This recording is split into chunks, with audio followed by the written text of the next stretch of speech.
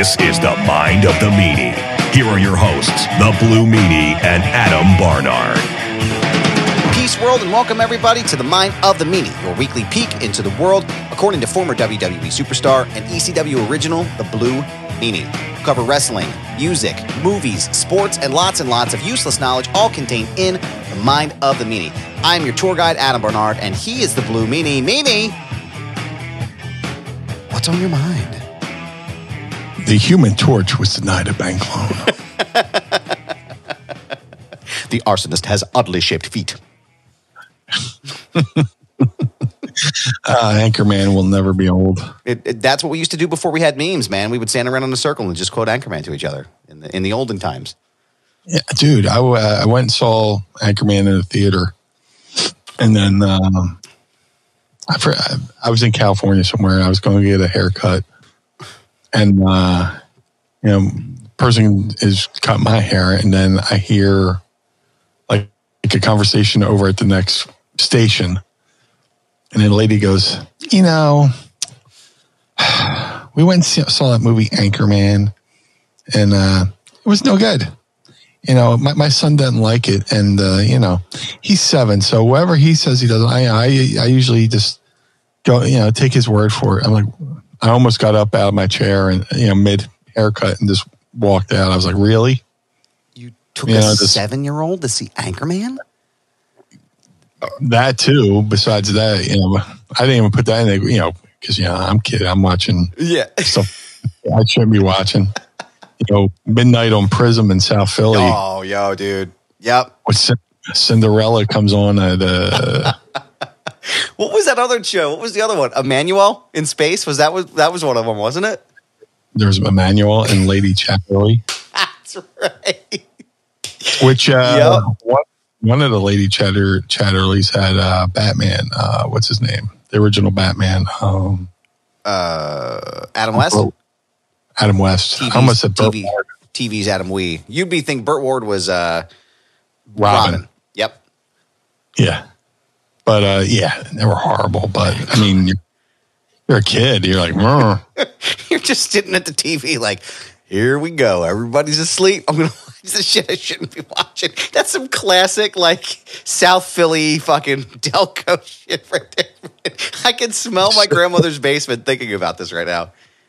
Sitting way too close to the TV because you can't turn the volume up, Yeah. They didn't have wireless headphones then. There was nothing. You had to turn that shit all the way down because you didn't want to get caught. And I swear to God, you were right fucking there on that screen, man. They had my grandparents had the typical South Philly Delco setup where they had the big fucking wooden TV that was from the 60s.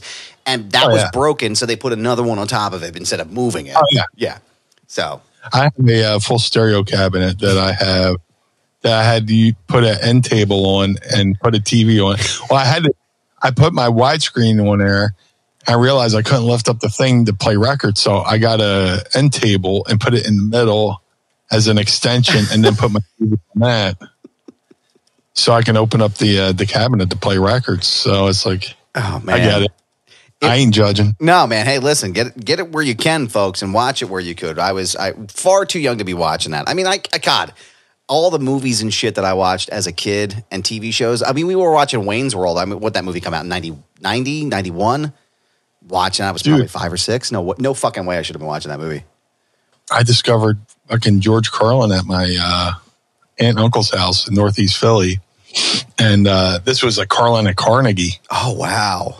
This is the early days of HBO when they would just play it all the time, and it was on. I'm watching it, and they're just swearing and all that stuff. And my grandparents didn't really, go, "Oh, you can't watch that," And I'm going to the local video store and renting the new specials when they would come out, and be great, But I watched things that I probably shouldn't have been, but then. And here I am, 50 years old, and I have a great, my niece's kids. And I know what they're watching. I'm like, oh, how can you let them watch that? And I'm thinking back to what I watched. I was like, oh, well, that's kind of tame,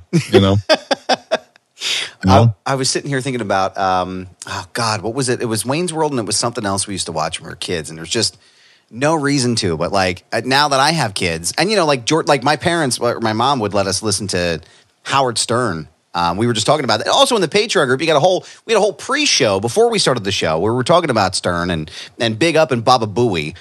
So patreon.com/Mind of the Meanie. Hello. Guess who? If you want if you want to hear that and watch that video, you can go right now to patreon.com/Mind of the Meanie and sign up today. Tiers starting at only $10 and you can join us here. But I was just thinking about how many times I would listen to Stern as a child. And I think back to like my oldest is 10 now. And I'm like, I was younger than him listening to Stern for the first time. And I'm like, there's no fucking way I would and I'm not a prude or anything, but it's just like, I don't know. He's a kid. Like, I don't want him listening to that just yet. Carlin we'll start introducing pretty soon, you know, because he's becoming a man now. So I'm sure he can learn the 7 dirty words. But, you know, we're getting there. We're getting close to that, I think. So. Oh, Carlin was the king, man. The fucking king, man. But yeah, Anchorman will never going to not be funny. Oh no, I pretend that Anchorman 2 doesn't exist. Yep. So yeah, it's like no, it doesn't. It's good in its own little world, which is why I'm glad that like I know there was talk about them doing Step Brothers 2, which I was like, I don't need to see another Step Brothers. Like this movie is so good on its own. I don't need anything to sully the good name of this movie.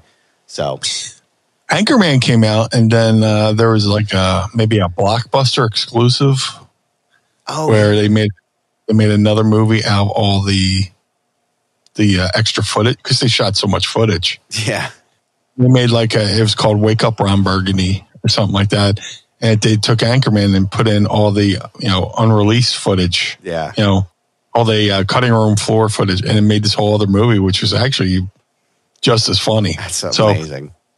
That's when you think of a band, that comes out, they have their whole life to write their first album. Yeah. And I always think, hey, while you're in the studio, just record everything. Record like 3 albums worth of shit. So when you put out your second album, it sounds almost as good as, or even better than the first album or whatever. But, bands, do their first album, they go on tour and then they come back and they do another album and it's either hit or miss. So but while the iron's hot, record fucking everything. Right. While you're in that creative juice, like just create it all at one shot. Andrew Bailey's in the chat right now and he's talking about The Other Guys, which is one of my favorite flick, not just Will Ferrell flicks, but one of my favorite comedy flicks, I think, probably in the past 20 years. Can you shoot you? When was the last time you had a desk pop? December last year. Gator just got back, you punk ass bitch. What a fucking hilarious movie. I need to rewatch that. So good. It's a fun fact. My wife and I, Courtney, Mrs. Goober, that was the first movie we went on a date to go see, and she did not think Will Ferrell was funny in that movie. And I was like, I don't know how the relationship is going to work, but I bombed out. The first movie I took Mrs. Meanie to see, I was like, oh yeah, this movie looks good. I took her to see fucking Syriana. Syriana? It was like a fucking George Clooney movie. Man. Yes, from 2005. And I'm like, halfway through the movie, I'm like, oh man, I am bombing out with this fucking movie. Oh my God, I forgot about this flick. Not a romantic comedy, not a comedy. Let's take a movie where George Clooney's getting tied up and having his fingernails forcibly removed. I was like, oh. Ay, caramba. Yeah. Wolf. It's funny, man. He's probably thinking that about me. Oh, this relationship. I don't know, man.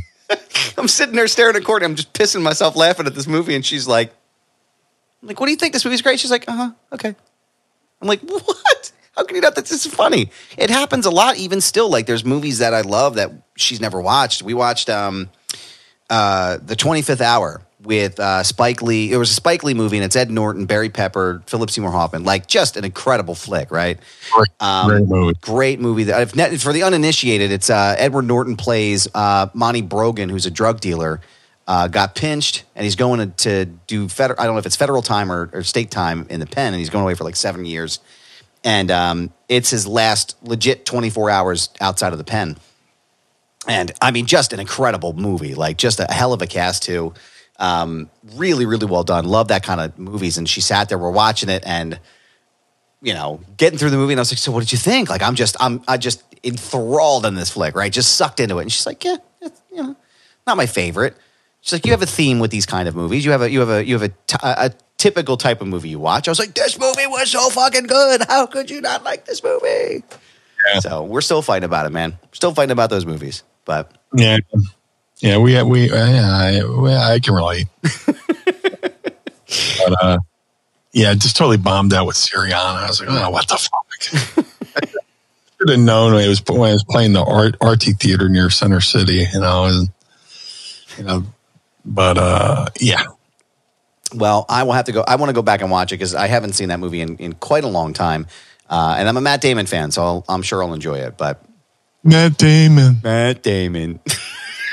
Poor fucking guy. Wrote one of the best movies of the 90s. And he's known for saying, Matt Damon. Matt Damon. No matter what he does, I'm sure it's going to be stuck to him for like glue forever. What the rumor is that like one of those Matt Damons was actually Matt Damon. Really? Yeah. Like they had him record one of the random ones, and you kind of have to guess which one it is, I wouldn't be surprised because they do that. Trey Parker, Matt Stone did that shit all the time. Like George Clooney. Yeah. Speaking of Clooney, George Clooney is like a close friend of theirs. He was the dog in. He was in one of the early, or he either saw the first cartoon that they did before, like it was like an underground thing. Like, yeah, it's kind of like a Jerky Boys thing where somebody just dubbed the tape, passed this tape around of Jesus versus Santa Claus, and either George Clooney saw it or he was like a voiceover on it or something like that. But he helped the South Park guys. He was taking them around to the studios because he believed in them. He did the dog. He did Sparky the dog. I think it was in the first season. And I remember reading about it and being like, wow. And it, like, they gave him the graphic and it's like George Clooney plays the dog. And their whole thing was like, you have these celebrities on, getting these big spots on these shows. And he's like, they're like, what's funnier for us than having like an A-lister, like a real deal A-lister playing a dog, like a voice. Seinfeld, apparently, the rumor and innuendo is that Seinfeld wanted to do a spot on the show, and they were like, all right, well, we'll have you on the Thanksgiving show, but you're going to voice a turkey, like turkey number 3. And he was like, I'm not doing that. I'm Jerry Seinfeld. And he backed out of it. And I was like, that's hilarious. That is so fucking absurd and great. Like, so good, man. It was like the old Batman show when people would just like, they would always have like these guest appearances. When Batman, Robin are climbing up the side of a building with a rope, and they would have like a random celebrity stick their head out the window, just, hey, what's going on out here? And they could have done that with the with South Park, with the random voices and guess the voice, I love it, man. It's such good shit, man. How are you otherwise? What's been going on with the Meanie recently, man? Shout out to Road Dogg and Cassio Kid over at Ad Free Shows. And they have ad free, and then they have the normal ad show, which is on the Road Dogg's Oh You Didn't Know YouTube, for having me on. We had a really good conversation. Real fun. We did about 2 hours, and we easily could have went like another 2 hours just catching up with each other. So I want to thank them for having me on. And, Road Dogg's a great guy. Like I said on the episode, he like one of the few guys, like one of the first guys to be cool. I mean, there was cool guys up there, that I worked with, but like, he was just like a cool, it's weird that like, because I told him, you were one of the first cool, I have to say cool guys like 48 times in a row now. But, and he's like, man, most people, I always thought, he said he always thought he was like the kind of like bully to people, which is funny because like all the guys who were like notorious for, being perceived as tough guys or hard asses, or the guys I got along with, Bob Holly had a reputation of, being a, badass and tough guy, but we got along great, and then Road Dogg, saying, he thought he was a dick to people. And I thought he was awesome to me. So, something. It's so weird to think, that's one thing I don't think I've ever heard about Road Dogg, is that he was a dick. Yeah, he's, because, and I joked about this with Road Dogg. I was like, you're having your "my name is Earl" phase where you have to go back and apologize. You're going back to make amends with people. And he said, I sat down with Edge and Christian. I apologized to them for everything I did to them. They're like, no, you were fine. X-Pac was the jerk, Which to me, I always got along with X-Pac. Yeah. X-Pac was always like all the people who had problem with other people. Those people were always cool to me, them. But it was a great conversation. I talk with Casio Kid almost daily, and I hadn't talked to. I see Road Dogg at conventions, and we get along great and have our pleasantries. But to actually just sit down, and it's kind of like cool just catching up with each other and just getting to talk in a non-show atmosphere. Mm-hmm. When you're at a convention, you're real busy and hectic, and you don't want to ignore the people who are bringing you into the show. And when you're at a show, you're busy with your match and stuff, and you got time for small talk here and there. But to have like a real cool, in-depth conversation with a dog, and we had a lot of laughs on the show. So if you get a chance, go over to the "Oh You Didn't Know" YouTube page and check it out. About 2 hours long, 208 with ads. And I was just told, as we're recording this on Friday night, June 30th, 2023 at 8:48 p.m., I was just given a hint that they're going to be doing like the solo clips to put up on the YouTube too. So a lot of good talk and a lot of good conversation, which, we have here each and every week on Mine and the Meanie. Of course. With our pod squad, and we got the chat going on here and stuff like that. So go to patreon.com/Mine and the Meanie and join the club, join the gang, and have some conversation. But just very grateful to be on with the Ad-Free family and the pod squad. I mean the Podfather. The Podfather Network, so. And we don't, listen, we don't get any kickbacks or anything from ad-free shows for plugging them. But like, if you're a wrestling fan and you enjoy what we do and listening to wrestling related shows, you should definitely check out ad-free shows. They have incredible tiers to get in.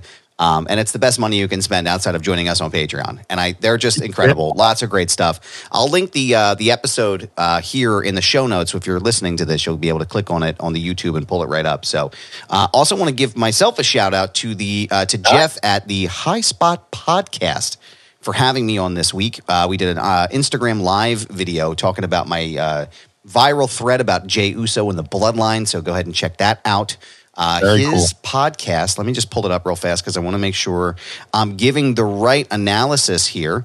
That podcast on Instagram is called, their handle is High Spot Podcast. So go and check them out there. The video is pinned to the top of the page. So thank you, Jeff, and this team over there. Looking forward to having them on the show again. But always a good time, man. I'm very excited to hear you guys, a couple of Attitude Era guys, chop it up about anything. It's always, that stuff is always interesting to me.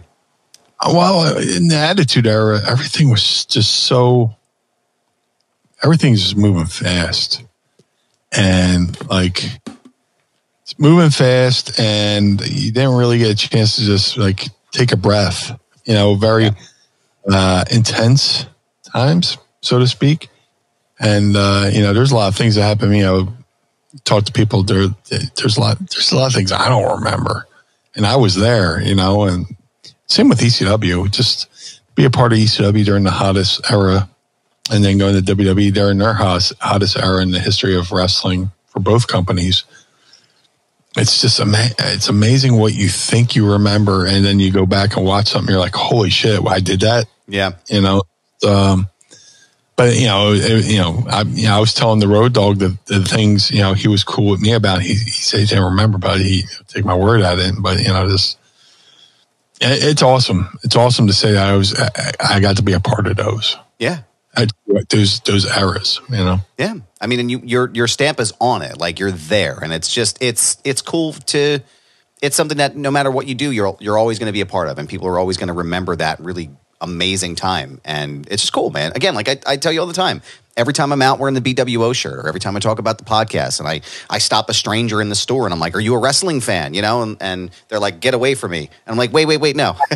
Stop talking to me. No, I'm just kidding. But I tell people like, oh, the Blue Meanie from ECW. Oh, the Blue Meanie, that's fucking awesome, man. Like you are a renowned, and loved individual in the history of the sport. So it's just cool to see you getting to talk about that stuff. It's just it's a lot of fun. So I appreciate that. Of course. I guess the one of the few things that's like a kind of a bummer is just like I always heard veterans would talk about.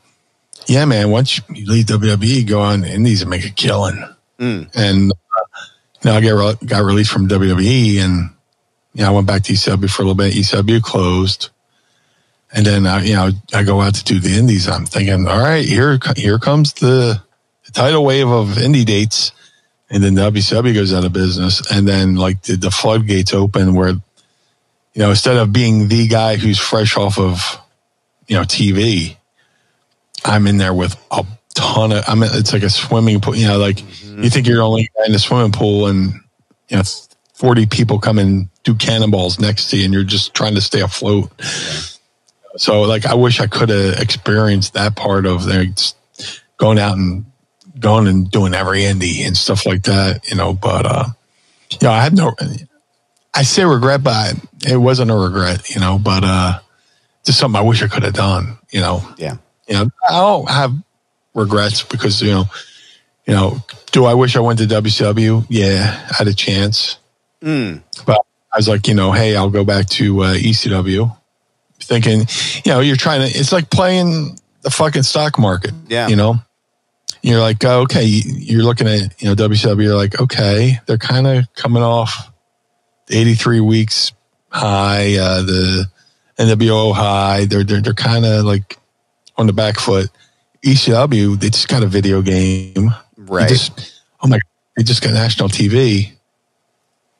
If I could get back in there and get on that next wave of whatever ECW is about to do, but then you learn how much damage that Nashville network, it was the Nashville network. Yeah. Before they went to the national network. You realize how much damage that show actually did for the company as far as just draining them financially. So now let me ask you a question because I'm not too familiar with the history, and I apologize if you've already spoken about this. But as far as ECW on TNN, was that similar to the WCW Thunder situation where like Paul had to pay to have TNN on, like to basically pay a shit ton of money out of pocket to have this show air? How much do you know? I don't know if you know the specifics, but like what was the situation there that caused it to be such a drain for ECW? Well, I mean, ECW had been just doing an hour show a week out of, Ron and Charlie's studio in New York. They will record a show and go in and cut it up and put it out every week. Well, with the TNN deal, they wanted them to have a, record it live to tape. And that means, you have to hire get a production truck, which we didn't do in ECW. You had to go, have a director. They didn't, he wanted, Ron, he wanted, Ron, to Ron Buffon to be the director, and they wanted their own director, and it became a battle over who's going to direct the show. And it became all these other things that like were such a distraction from focusing on the product that when you actually got to have a wrestling show, you're like, you're paying for production trucks, you're paying for extra production, you're paying for this, that, and the other thing, and it just became a financial drain. And they weren't advertising the show; they were advertising Roller Jam, which it was a Roller Jam was like on, in South Philly, like Roller Jam was on buses, it was on billboards, this, that, and the other thing. ECW didn't get one billboard, didn't get one commercial. That's crazy. And then it was doing a 1.0. It was like doing really good ratings. If they had put as much infrastructure or advertising into ECW as they did Roller Jam, ECW could have easily been a strong 3 or number 2. Wow. If TNN decided to put money into the show. That's but ECW had to foot the bill for everything. Man, no wonder it went. Like, it's amazing to hear and learn stuff like in the background that it was happening. I had no idea that was the cause of a lot of the headaches that was going on in ECW at the time. I wasn't there for all of it. I was still right. on WWE, and I'm watching I'm like, oh shit, they're on TV. Let me watch this, and it looked great and all that stuff. The first night, there was an argument, disagreement over the quality of the show. So our protest, Paul just put up Rob Van Dam versus Jerry Lynn from Poughkeepsie. Here's a show. Yep. All right. Here you go. Just as like a middle finger to the network, but Do you have any idea what they like? Would they have brought the Blue Meanie character into WCW, or did they have like a hardcore hack style different gimmick for you coming in? Well, it didn't even get to that. I see. It's like when WWE released me, Bruce Pritchard said, "Hey, Meanie, it was a pleasure. We gotta let you go. It was a pleasure working with you. You never complained. You did everything we asked of you. It just matter if we don't have anything for you." Which they said everybody's like, if you want, I could call JJ Dillon and see if they would want you over at WCW. And like an idiot, I went, I think I'm going back to ECW. Which, in hindsight, you go, oh yeah, Bruce, please call JJ, and you can get like whatever kind of deal they offer you. You have to go out of business, and they, whatever your deal is, they got to pay you they could pay the rest of the contract while you're. If WWE doesn't pick up the contract, they pay you the rest of the deal, right? And then on the download, just do some indies and double dip. For sure, you get that Turner money coming in for sure, man. Yeah. When Sandman left WCW and went back to ECW, WCW forgot to stop paying him. Really? And he was going to check from Paul and WCW simultaneously. Lucky bastard. Yeah, I don't know when they eventually caught on, or when they were like, oh shit, let's stop that. Right. But they forgot to stop paying him. He's like, yeah, I was just double dipping. Hey, look, I'm not going to say anything. No harm, no foul, as far as I'm concerned. No, that's an unfortunate turn of events for them. I wonder how different things could have been. Doing $1 million without any real publicity that's quite a feat. Just on word of mouth alone. That's a pretty incredible accomplishment. On reputation and just WWE just they start realizing ECW start realizing they were the science experiment, right, to see how wrestling would do in their network. And then they went and gave a shit ton of money to WWE to bring their product over from USA Network. Yeah. Which I think was really that was kind of if I feel like, and again, I could be just, pontificating, but I feel like if the lack of advertising and the money that Paul was spending on the TNN show and not getting any ROI on that, if that wasn't going to kill the promotion, losing that TV deal definitely exacerbated it and put it into full throttle. And that's a really shitty thing. Really, like, hindsight, like, business wise, it's like, well, okay, maybe, but like, you have hundreds of people out of work now. You know what I mean? It's just fucked. So Think about all the technology that there is today with like YouTube and Fight TV, or crowdfunding and stuff like that, or going viral. You know, You see, I've been like this viral TV show and making millions of dollars. If Logan Paul can make $1 million just doing whatever he does, and that's not. I legit don't know what he does, but no fucking idea, not a clue. No, he made a lot of money on YouTube. I mean, ECW, that product.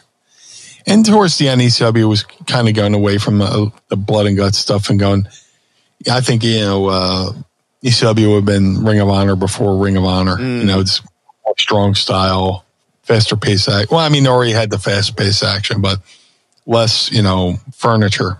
Right. What I think too, like, I think about the moment where Bam Bam and Taz went through the ring, was part of that open for the iconic open of ECW. That very easily could have been one of the very first viral wrestling moments. And I hear a lot of times people talk about, whether or not these promotions could exist now, 20 some odd years later. Of course they could. WCW, like imagine the NWO happening in 2022, 2023. Of course it could. ECW, there's a huge market for people for that type of wrestling, that avenue. Of course it could. It's a matter of how you would utilize the technology. And knowing Paul, not knowing him personally, but like understanding a little bit of what he did, like he could have easily worked that here's something I'm putting on YouTube. Like he could have fucking killed it. Yeah. So no, ECW, when you think about like all these alternative things like the X Games and the Warped Tour, ECW could have been to wrestling what the Warped Tour was to music and the X Games were to, skateboarding and all that. Yeah. Yeah. Yeah. Well, the X Games are almost like as big as the Olympics or even better, just the Warped Tour, you go to see a lot of upcoming bands with a lot of legends and stuff like that. That could have been like an ECW. Yeah. And they had that technology back then, Yeah. It's unbelievable to think about. I think it would have been amazing. And I think I still think there would have been room for an AEW, like another promotion. Because again, like the more wrestling companies, the better, because that means lots of people are working and there's lots of opportunity, right? So I think that it definitely could have done something. I'm sure it would have been great. I mean, I'm a lifelong WWE fan, but man, you put on fucking ECW at whatever time we could put it on down in Delco there at my grandmother's house. You better believe my fat ass was sitting there watching that shit, man. I did not miss an episode if I had anything to do, but yeah. I mean, think of all the memories people still talk about. Yeah. You think of everything that came after ECW, and I can't think of like one storyline worth going, oh, remember when this, that, and the other thing, I guess maybe like the most, the one thing that kind of caught, made, traction was, the aces and eights, that was a pretty good angle. That was a hot angle. Yeah. It was almost like a mainstream thing where like, when you got the casual fans, that's when something. The hardcores, the diehards will always be there. Yeah. The wrestlers, the wrestling fans still watch everything, even if they say they hate it. They watch it just to hate it. Yep. There's an entire Twitter sphere, a network of people that make money off of doing things like that. So, and I just saw a really good video of MJF where he said, the Twitterverse or the social, that's 7% of the wrestling fan base. It's pretty small. And also, I forget. I wish I remember who said that. There's, somebody was talking to somebody. And the guy's like, "Yeah, my Twitter's blowing up over what we did." And he went to look at the guy's thing, and he might have had like 8 likes. Or, there's like a couple mentions. Is that blowing up? Yeah. Are you more worried about the 7 people on social media or the 20,000 that are sitting out there in the arena? Well, Well, it's funny you mention that because it's like I think about you brought up TNA too with Aces and Eights, and I think about how much people shit on TNA. Like Conrad talks about it all the time, the LOL TNA phenomenon. I remember I watched TNA when it was happening, and Kurt Angle and Steiner and Samoa Joe, and like that was really good shit. Like there was really solid, like the X Division, and like there was so much good wrestling on that program. And when I think back about how like this negative stereotype people have about him, like, yo, go back and watch some of that shit. Like it was really like I'm a Samoa Joe fan. I love everything the guy does, but like if they would have given them if people would have given them an opportunity instead of being like, oh, whatever, like I really think they could have done something. I don't know. I just it feels like unnecessarily nasty to look back on that and shit on everything. Obviously, not every company's going to have something great all the time, but like, goddamn, like a huge majority of Sting's career after WCW is there. So like, how can you hate on it? But no, I mean, it was a great place. Gave a lot of people some places to work. It's just like the management end of it just kept dropping the ball. Yeah, it seemed like they were doing their talent a disservice. These guys are killing each other, and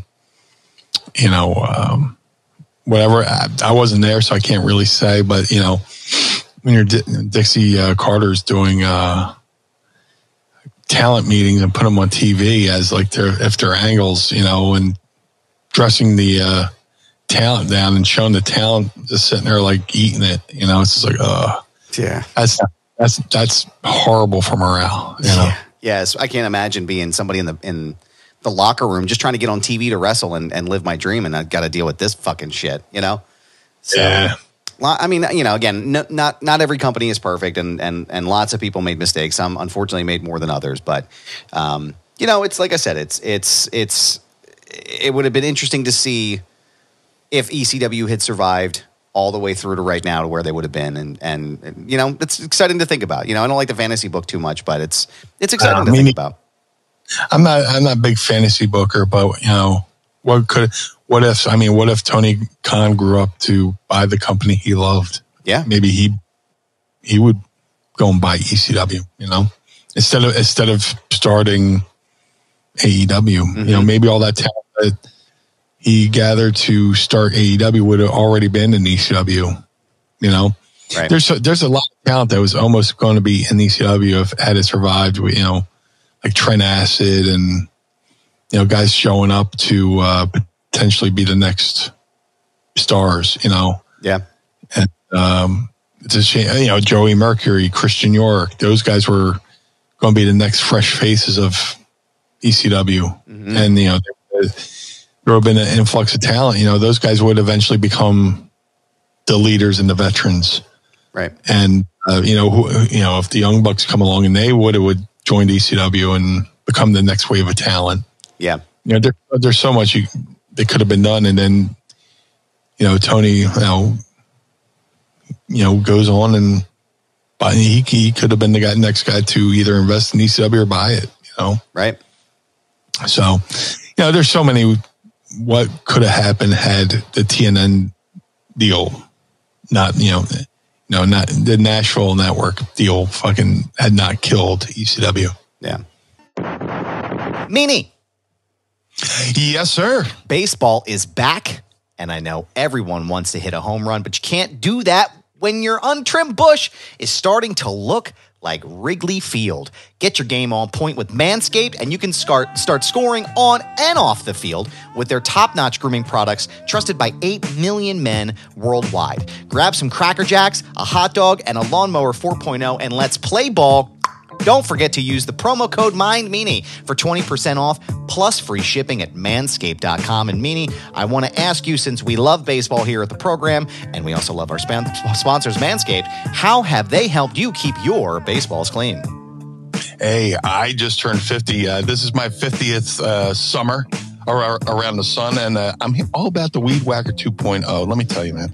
I'm getting a little bit older there, so the nose hairs and the ear hairs are becoming a little bit more prominent. I need to trim those bad boys, because when I sneeze, nose hairs sound like the crack of a bat off of Shore Bomb. So the Weed Whacker 2.0 has been keeping me looking good on the mound. I love that analogy there, sir. Manscaped has the full package for your package this season. The Performance Package 4.0 checks off every box and is the 5-star tool that you've been searching for your balls club. To start it off, the Manscaped Lawnmower 4.0 trimmer is getting hyped as the Bryce Harper of trimmers, and after using it, my confidence level is sky high. In and out quickly to get the job done in just a few minutes, meaning something that Rob Manfred can't say about anything. Also included is the Weed Whacker. The nose and ear hair trimmer provides proprietary skin-safe technology, which helps prevent nicks, snags, and tugs in all of those delicate holes. Going up to the plate against Zach Wheeler is tough enough.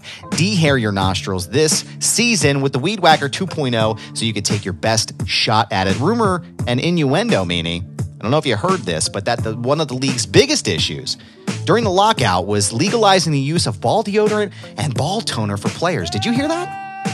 In the offseason, it was a hot stove topic. I've heard that, but luckily you don't have to worry about getting kicked out of the league for having clean and good-smelling balls with Manscaped. The Crop Preserver is an anti-chafing ball deodorant and moisturizer, which we both know when we're sitting up there in the stands at Citizens Bank eating our hot dogs and our Federal donuts, that chafing is real life, sir.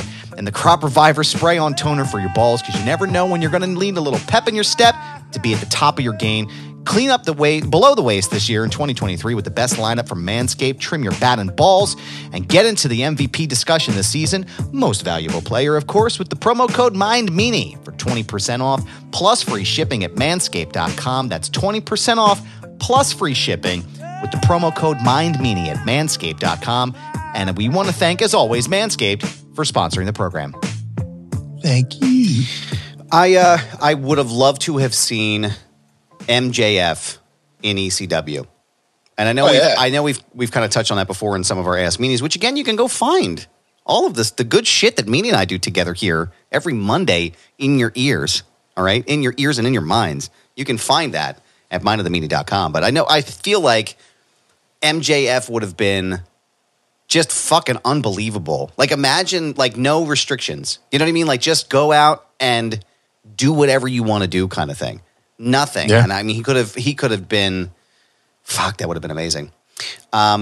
So I guess we have a question here from one of the Pod Squad members. I know we talked about this a little bit today and wanted to bring it up earlier, but we got into some, lighter topics. But we lost Darren Drozdov today, and he passed away today. He was 54 years old. Loved watching him wrestle. Loved, I love the Prince Albert storyline. Like, I don't know. There was something like rock and roll about that whole thing that I gravitated to. And I was like, man, this guy's great, And tragic incident that happened in the ring with D'Lo Brown. And, he lost the ability to walk and he just took it in stride and did a lot of wonderful things afterwards. I just wanted to give you the opportunity to share any stories or any thoughts about Droz and give you the floor. Yeah, man. I got the news today. I started hearing murmurs that Droz had passed, and I was like, "Well, who's saying this? Let's figure this out." And then it started picking up steam, and apparently, I guess as of this recording, they were doing SmackDown overseas.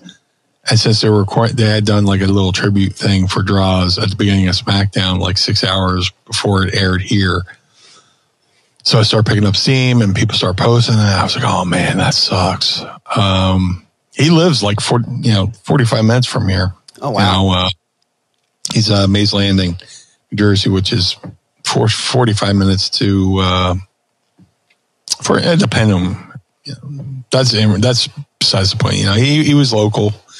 South Jersey kid, which is kind of a thing we bonded over. I first met Droz in ECW, and I was just talking to Road Dogg about this too, like kind of like when we knew WWE was kind of, we were under the WWE umbrella with ECW is when, they would send talent from WWE down to work in ECW, get an experience. And Droz was such a cool dude, man. Such a good guy. Darren. I never called him Darren. I always call him Droz.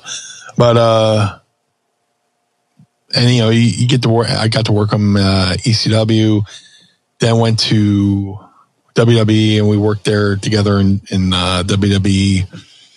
And I got to have some really fun matches with him. Some good matches with him. Always, he was a great talent. He came from the world of football. Mm-hmm. He had played for the Broncos, and then I didn't even know this, but Mike Johnson said he played for the Jets and the Philadelphia Eagles, which maybe he just did training camp or whatever. But he tough guy, good football player, and then he had like one of the most notorious moments in Monday Night Football history where he's lined up, against he's lined up on the defense facing the center who's about to snap the ball, and he threw up on the center's hands on Monday Night Football, which became this thing of infamy. He pulled a McNabb before McNabb pulled a McNabb. Pretty much, which kind of led to his war. And when he came to WWE, and Vince does the famous thing and Beyond the Mat where it's like, here's the trash can. He's gonna puke. He's gonna puke. And of course, he got a camera shy, whatever. But Droz, amazing guy, amazing talent. And we were, I got to know him not only from just ECW, not just from WWE, and we did a couple matches on Indies as well.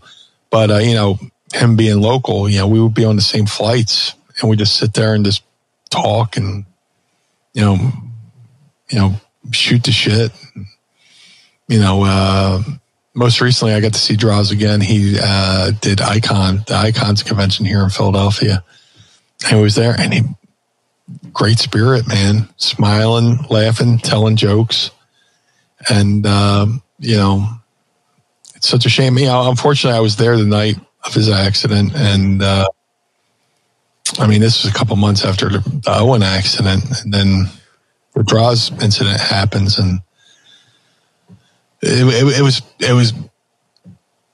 was devastating to see, and to see him get stretchered and then, taken to the hospital. And then, as I'm driving home, that was on Nassau Coliseum in Long Island. As I'm driving home, I'm on the Jersey Turnpike, and I got, I'm picking up Philly radio. I got KYW on, which is just a local news station. And they had picked up on it like the same night. Wow. And that's when you're like, fuck, man, this is a big deal. It's horrible, but it's picking up steam. So, I was going to be on SmackDown. They took it off of SmackDown, and rightfully so. Absolutely. Absolutely. But, and the biggest heartbreak about that, we all know Droz was, paralyzed wrestling with D'Lo. Yeah. And it was unfortunate. It was a moment where his timing was off. He went to reset, and while he was trying to reset, D'Lo thought he was ready for the move. And it's something that's, something I've encountered. I was wrestling a guy named Vinny Magnetti, and he did this thing where he would bump you into the corner, run, put his hands on your legs, flip up your body, sit up, and then Frankenstein you out. Mm. And then we were going to have him do it again in the match. And I was just going to walk out and do the sit-out powerbomb with him, kind of like D'Lo. But, prior to us doing the spot the first time, I shot him in, went for the backdrop, and he went to kick me, but he booted me right in the fucking forehead. Mm. You could see the eyelets of his boots on my forehead and all that stuff. So I was a little groggy. So when he went to do it, I sat out, kind of like the incident with D'Lo. So I was like, seeing it happen there and realize how fortunate I was that I didn't hurt somebody. Right. Like early in my career. But Droz transferred from New York to Philly. He was here at the hospital. Philly. You go visit him. I would visit him. Headbangers would visit him. And through all that, his spirits were high. He was not mad. He was not bitter. He was like, "Hey, man, it was an accident." Oh, and also the biggest that whole day was, we're in Long Island, Nassau Coliseum. and D'Lo and Droz were just hanging out all day. And, D'Lo would travel with his PlayStation and a little TV, and they would sit up. They were playing video games. Like that afternoon, they were playing some kind of racing game. And then, they were going to, work that night, and whatever happened. It's a crying shame, what happened. Yeah. And, my heart breaks for D'Lo too, that, people can't just like let him go with it, Droz has, if Droz is over it, Yeah. I think we can stop talking to D'Lo about it. But and if I could just cut in for a second, because I was thinking about that today, and it reminded me of like the JBL questions that you get all the time, and it's like you can clearly see that this is an incredibly uncomfortable topic for D'Lo. Like I'm sure being asked about it like once or twice as you're doing the media rounds, like people are going to ask about it, but like you can see that it genuinely bothers him. And it's just like, do we really need to continue to ask this man to relive this really difficult moment in his life? And he said it a couple times. It's the worst moment of his career. Do we really need to like stick it? Like it just feels like it's unnecessarily cruel after a certain point. And let's let the man move on from this and let him, be at peace with this, because I can't imagine what that would have been like, Hey, that worst day of your life? Let's talk about that. Jesus Christ. How about this? I'll send you a link to a shoot interview I've done a million times, and you can get your intro from that. You can just pull the audio right from that. Next question. But rest in peace, Droz. I know, a crazy side note, dude I went to grade school with wound up being one of his caretakers for a little while. Wow. And kind of got us in touch, and I would talk to Droz here and there, through text. Like I would send a text, and his caretaker would read the text, read it to him, and he would reply and text it back to me. But guy lived his life, as if he wasn't, confined to mentally, as if he wasn't confined to that chair. He was still doing everything, Yeah.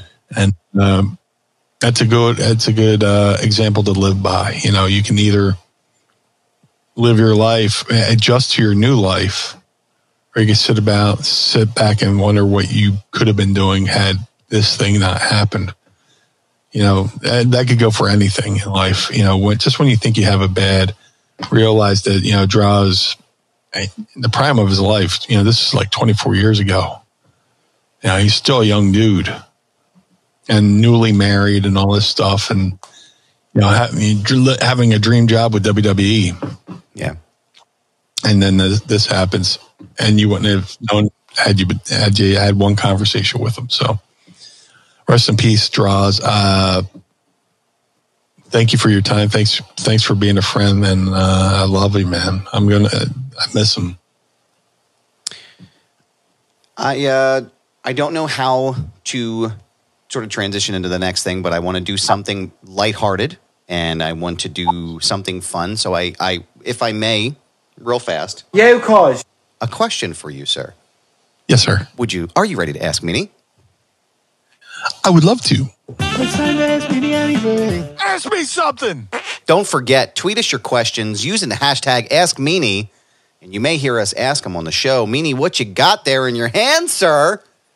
I've been rocking the Polar a lot. So I got the Polar Orange Vanilla Seltzer, which I'll Sandman in 3, 2, 1. There we go. Boy. I had my seltzer, my sparkling ice that I was going to save, but I was thirsty, so I apologize. No cheap shit down the hallway these days, friends. Yes, sir. So don't forget to, like I said, tweet us your questions, and you may hear them on the show. I'm going to jump into the Pot Squad's questions here. First, Andrew Bailey wants to know, Meanie, yeah, do you think Bully Ray could potentially have a future with AEW, or maybe Ring of Honor, now under Tony Khan? Of course. Of course.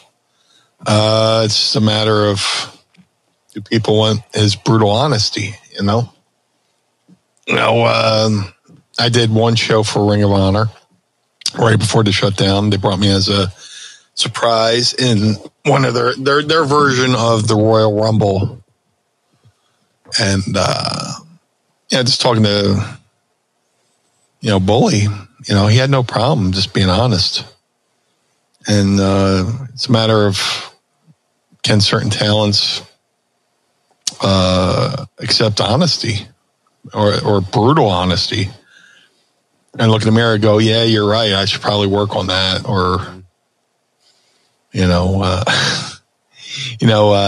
apparently he told me, I did my entrance and Gangrel did his entrance, and there's some people who remarked, man, why they're getting loud reactions. And Bully Ray was like, yeah, because they're superstars.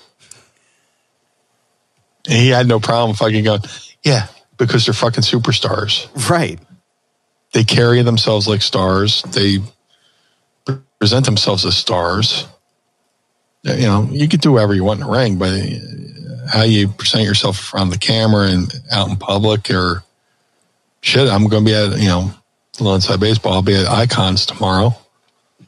You got to carry yourself a certain way, And some people are more happy being a great wrestler than a great worker.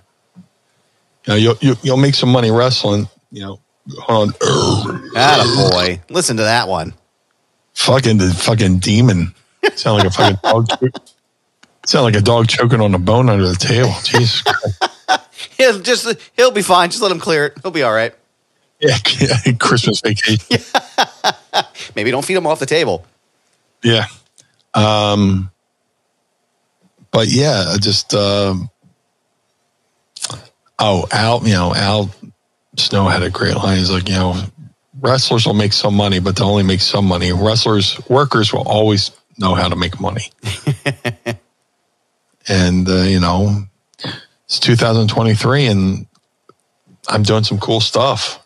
Yeah. Between some things I can't talk about yet and some things I've been promoting. So, I got a couple things down the line. I just talked about, just working on and finalizing that, hopefully I could talk about soon, but right.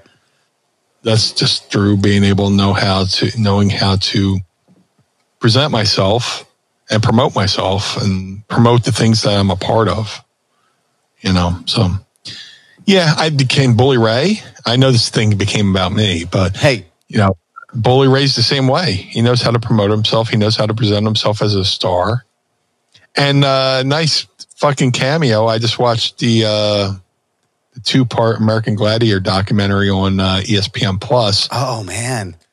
And he's like in the ending, like him and one of the creators of American Gladiators, Apache Dan, were good friends, and his daughter does stuff with Bully Ray's 3D Academy in Florida. Wow. And there's a whole fucking Bully Ray with the guy, and they're all decked out in Dudleyville gear and stuff like that. So 2023, Bully Ray's still relevant, whether you agree with, whether people are agreeing with what he says or people shitting on it.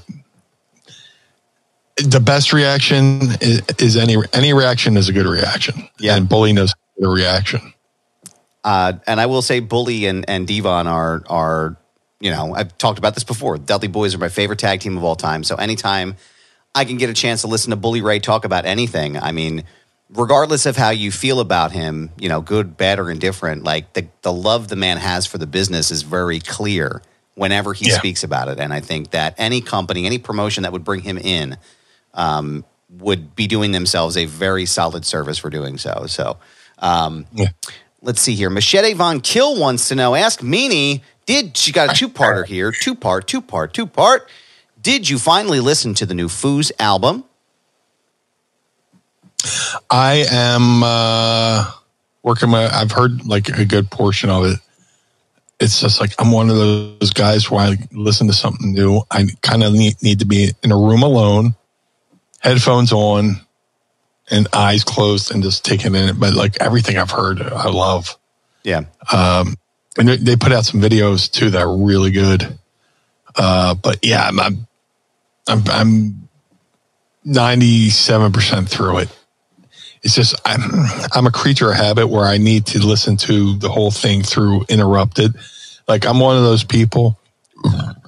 If like say I got a fucking mix of my favorite songs playing, I'm jamming out to like a really good song, and somebody starts talking towards it, I'll pause it, I'll listen to what they have to say, and then I'll start the song over. That is my fucking car MO, dude. Same time. Yeah. Same it's thing. It's like pause. Okay, you said what you had to say. Oh, okay, cool. Reverse. And if I need to listen to this song begin and uninterrupted, so do you. And if they don't get the hint, start it again. That's right. Listen, not now, Chief. I'm in the fucking zone. I want to hear this record. So just shut the fuck up for 10 minutes. I'm visualizing. I have a show going on in my head at all times. Here's a fucking rock concert. There's a hip hop show. There's all kinds of shit. There's wrestling events. I'm planning out my entrance down the ramp, Chief.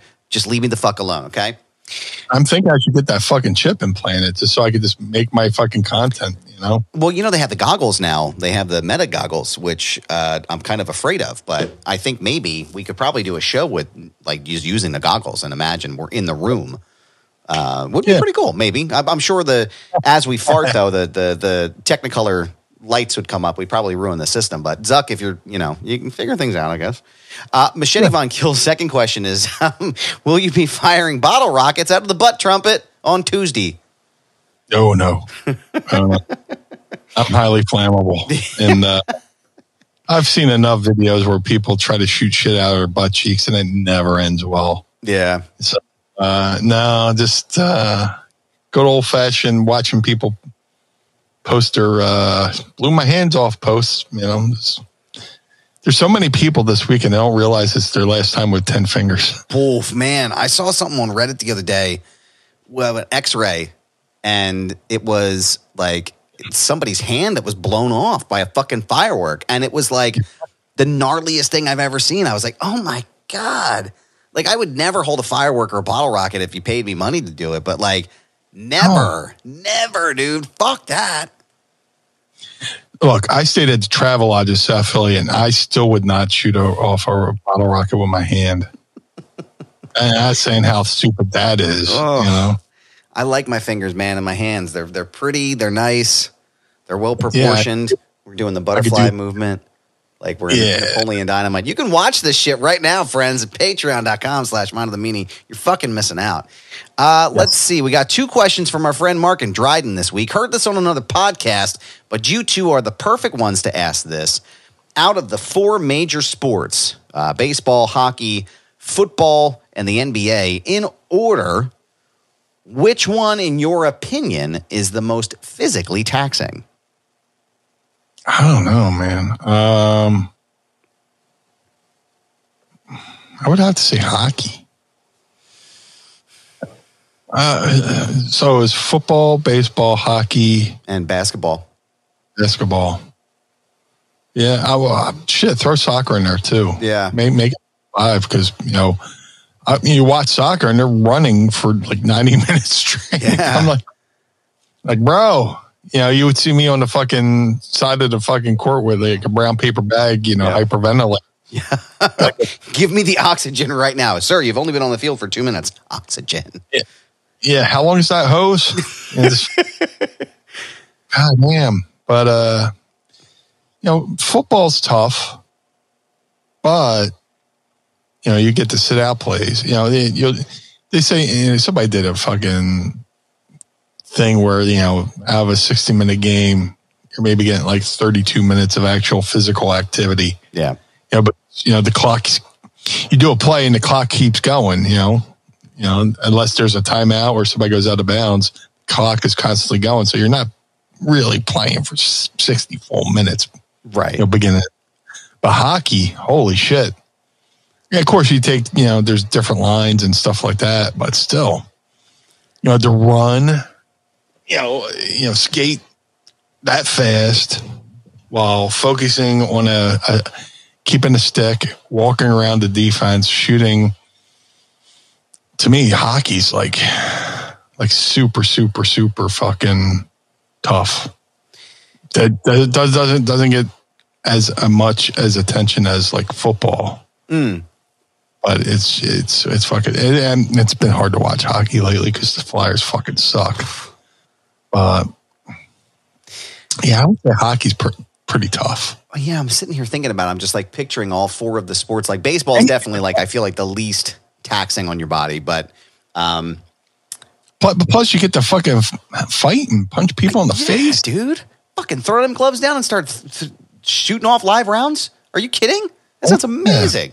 The Kelsey brothers were trying to. They just had an episode of their podcast where they had Goodell on the commission, and they're trying to push for one hockey fight, legalized hockey fight during the NFL season or during the game. Yeah, I love it. Live, just take off the fucking helmet and fucking go to town. That would be fucking incredible, man. That would be amazing. Oh, yeah. No, you know what? I think you're right. I think maybe number 2 would probably be basketball. Or soccer. Maybe like 2A and 2B would probably be basketball and soccer just because of the cardio that's needed to stay. Yeah, basketball. Holy shit, man. I mean, that's literally, and it's not even like skating, you're kind of like, I feel like with your feet, you're kind of just sliding, right? Like you're still using the same muscles, but like the impact on your feet as you're running, playing basketball, I'm sure is just not fun. But no, I would say I would agree with that. I think as far as the mechanics and everything you have to do while you're playing hockey, I feel like that's the right call. Yeah. I agree. Mark in Dryden has another question for us. I was wondering while watching the Junkyard Dog episode of Darkside, even though he never won any titles in WWE, which to be fair is a sacrilege. This isn't Mark in Dryden, that's me. The fact that JYD didn't win any titles is a sacrilege. He became a way bigger star and made more money there. Doesn't that count for something? He was all over the screen during the rock and wrestling era. Not only was he on the cartoon, if you watch any of his matches, he was over. In terms of popularity, am I crazy to think he was only behind Hogan for a period of time? That's a good assessment. You know, sometimes you don't always need a belt, to be over. So you could just be an attraction. Yeah. He was over as a talent. Great, entrance, great music, great look, great charisma. But I mean, a lot of people say if you're not trying to win the world title, winning the world title should be your ultimate goal, but ultimately it's a business. Right. So if you're making money and, you're still entertaining and you're becoming the, part of pop culture. Yeah. To where, even after your career, you can still benefit from the fruits of your wares, the fruits of your work. I mean, he was definitely up there. Him and that was the major point of contention with Wendy Rector leaving. She wanted, to be paid, the same as like Hogan, because she was part of that rock and wrestling revolution as well. Mm-hmm. It's a huge part of that thing with Cyndi Lauper and everything, and I think she deserved to be paid. Not as much, but just as close, because Hulk was, the face of the company. Pretty goddamn close, for sure. Yeah, I mean, I don't think obviously, like you said, Hogan was the guy, right? But there's all the ancillary players, right? And there's a lot of people that are still remembered from that time. So, I hate talking money. Yeah, especially other people's money, but like they were making good money. Yeah. That Dark Side, they said, he was making quarterly, he was making 6 figures just from action figures. Whoa. Yeah. Wow. Yeah. Good for him. They said Sheik got his first check for action figures like over $80,000 or something like that. Holy shit, dude. Crazy. Yeah. But it's just crazy. I mean, that's the thing, we're not used to having that much money, and you forget that they don't take taxes out. Yeah. You have to fucking put shit aside, so when the tax man comes, you're ready to pay the piper, so to speak. Yep. But yeah, they were making good money. I mean, it was taxing. It was a brutal fucking schedule. Yeah. But now with the WWE, they down at the Performance Center, they teach financial stuff. Which I wish would have been like a couple generations before. But it is what it is. But yeah, Junkyard Dog was right up there. Yeah. If Hogan was one. He easily. Dog was 1B. He was over as all get out, as they say back in the day.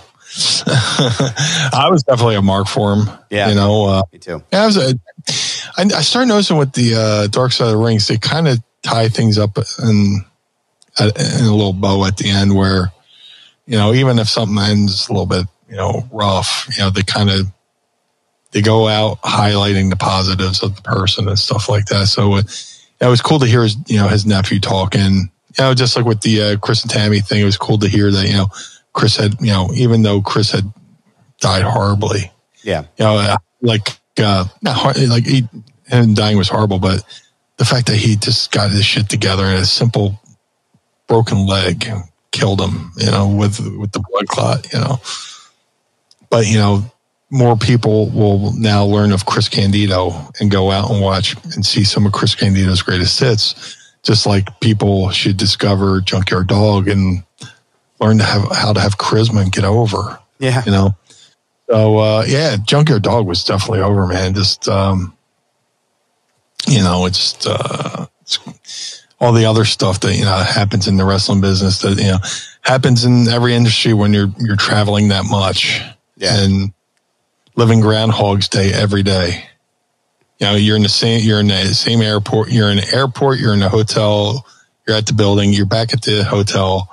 You're back to the airport, and you wash, rinse, and repeat. That can become like Ren and Stimpy space madness. Yeah. Yeah, I can imagine it's difficult. It's just it's a really hard life, and it's not for everybody. But Junkyard Dog was one of my favorites as a kid. As I'm discovering wrestling, that was the stuff that was on the tapes and the old WrestleMania matches and the superstars and everything else. And, JYD was always consistently one of my favorites. So I always enjoyed getting to watch him wrestle. But another thing I enjoy getting to do each and every week, Blue Meanie, is this show and this program with you. And I want to thank everyone who's listening, who sends in their questions to us every week so we can ask them and entertain you and provide enlightenment. So, and thank you to our pod squad with the chat. We have a full house tonight. Yeah, dude, it's great stuff, man. I love when the pod squad joins us, and I love when I can talk properly as well. But another question for you, sir. Where can everybody keep up with Blue outside of the show and on social media? If you would like to follow Blue Meanie on all forms of social media, Facebook, Twitter, Instagram, and TikTok at Blue Meanie BWO. On all forms of social media. If you would like to support the Blue Meanie, go to ProWrestlingTees.com/Blue Meanie. If you would like to support Mind of the Meanie, this very show, go to ProWrestlingTees.com/Mind of the Meanie. Colin Elbow, the wrestling brand, go to ColinElbowBrand.com.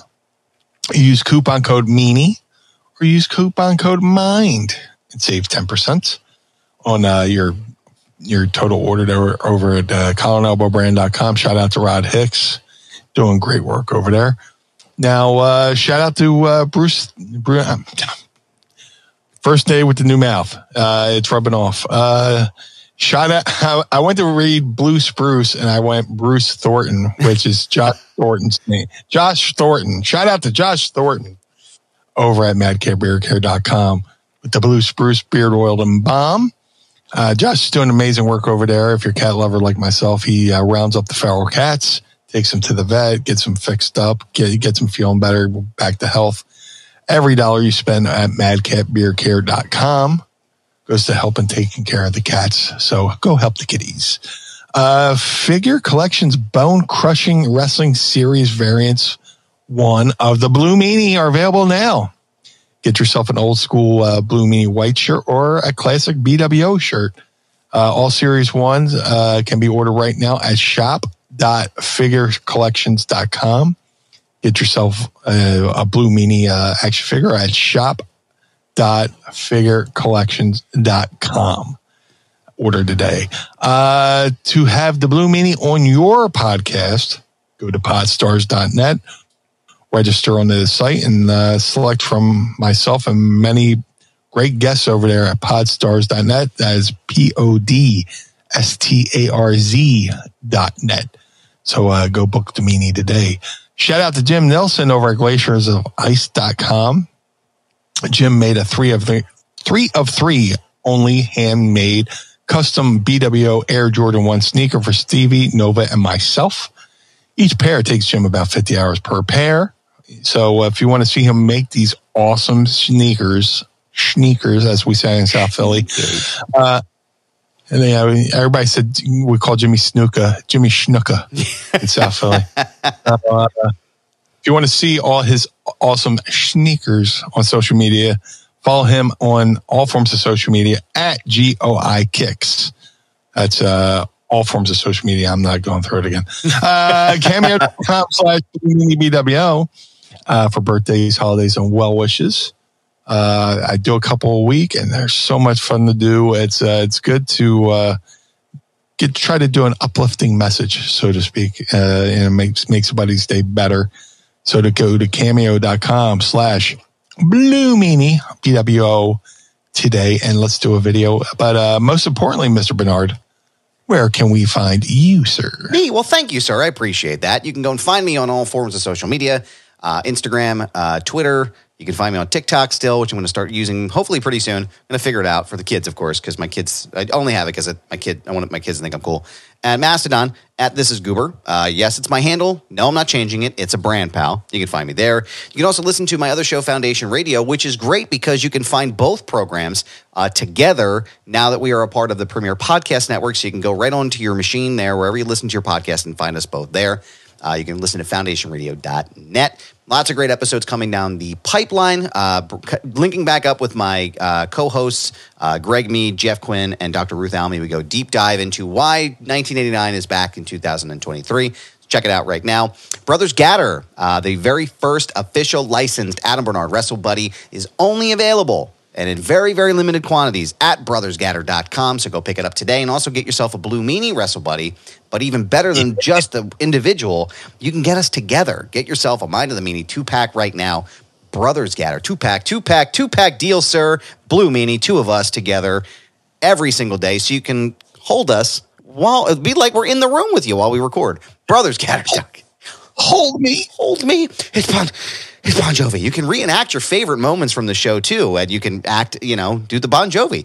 So go to brothersgaddor.com, the Feinberg Method. Go to feinbergmethod.com, use promo code Goober, and save up to 20% on your purchase, not just physical wellness, but also mental wellness as well. Go and talk to Brad, my trainer, and he will help you out. The feinbergmethod.com. Shout out to the homies at the 10th Ward Barbershop in downtown Lawrenceville, right outside of Pittsburgh. Go and ask for Kane. Tell him Goober sent you. He's Corey Graves and Bray Wyatt and Finn Balor's favorite barber. 10th Ward Barbershop.com. That's 10th Ward Barbershop.com.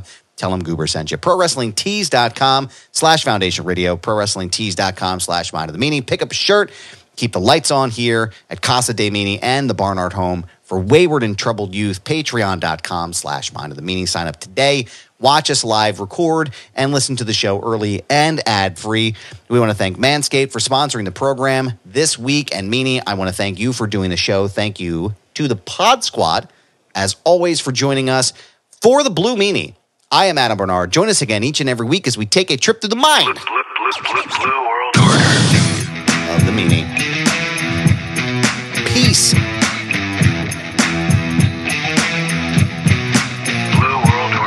This episode of Mind of the Meanie is hosted and executively produced by the Blue Meanie and Adam Barnard. It was mixed and engineered by Carl Pinnell. Additional narration is provided by the executive voice, Sam Krebs. Our intro music was performed by the Swamp Candles. Our outro music was performed by Chikara.